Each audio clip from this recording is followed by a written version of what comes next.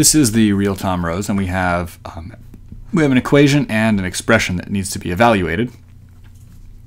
The expression cannot be evaluated without the value of x, and you can get x by solving the given equation, but you need to know how to do that. So what we're given is 2/3 x equals 1. And we want to use algebra to figure out the value of x here. So remember when you modify equations, you always want to do the same thing to both sides. And as long as you do the same thing to both sides, you know that that's legal and that the equation continues to be true. The trick here is picking what things to do that simplify the equation in the way that you want, is to build the world in your image. And over time, you can learn a set of patterns that you can recognize. So for example, if we have a 3 in the denominator, one pattern that you can apply here is let's multiply both sides by 3. And I'll show you what happens when we do that. If you do that, on the left side of the equation, the 3's cancel out. That's no accident. We set it up that way, so just so that would happen. And what you end up with is 2x equals 3.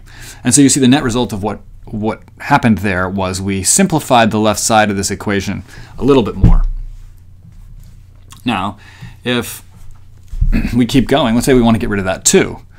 Well, another pattern you'll come to recognize eventually is that if you have a number multiplied by a variable and you want to get rid of that number, you can divide by that number. So 2x, let's divide both sides by 2. Now, the 2's cancel, again, not by accident, and we're left with x equals 3/2.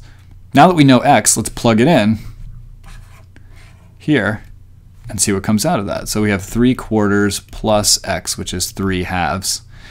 We need to find a common denominator here so that we can add these. And let's focus on the right fraction, because if we multiply that by 2/2. Now, in terms of fractions, if you want to manipulate those, you can always multiply by 1.